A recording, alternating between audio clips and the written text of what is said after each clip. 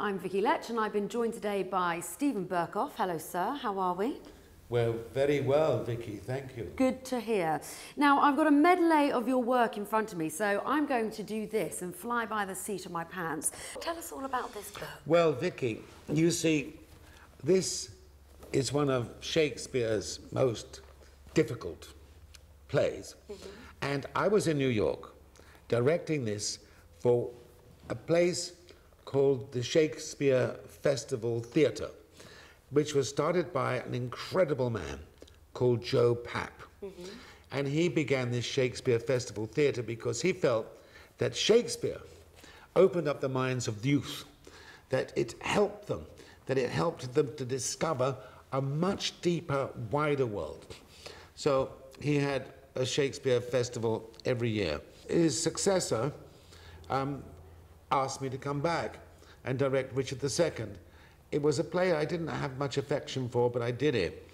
And I worked on it very, very, very carefully indeed. And the play was successful, and it achieved fantastic reviews. It was really celebrated. So I wrote a work journal during the period, and the journal is often a way of getting rid of, you know, your bile. It's a kind of vomitorium, if you like. And, you know, you let off steam, but sometimes you can't. I mean, you might have a row with the lighting man or the producer or an actor, but if you put it down, it's there forever. And the row may have only lasted a day. And then by the end, you love each other, and meanwhile, you've written out what a bastard they are.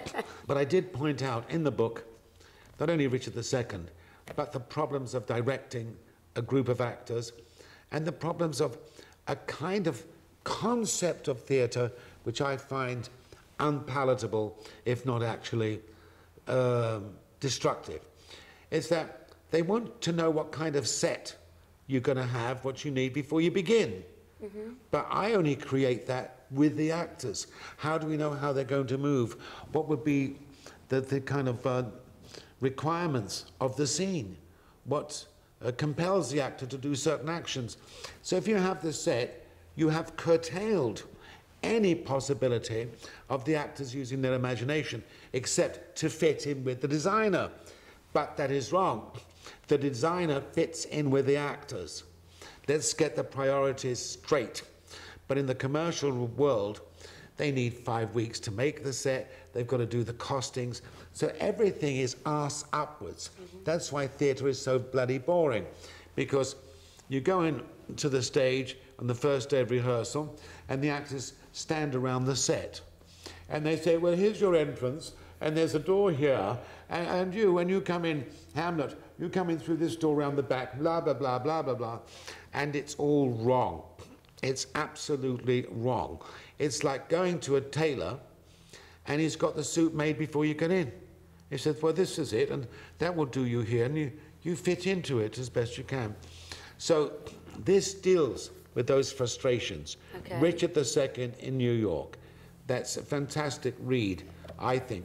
And it goes into quite a lot of detail about the play, about the comparisons with Richard to today, and how I discovered the key to make this production so interesting. And that key was fascinating. So, very exciting for just a fan of yours, stepping into your working mind. Are they going to get an insight to see how you work? Absolutely. Because it's a key.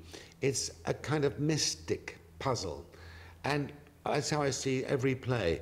Every play contains within it the kind of creative DNA.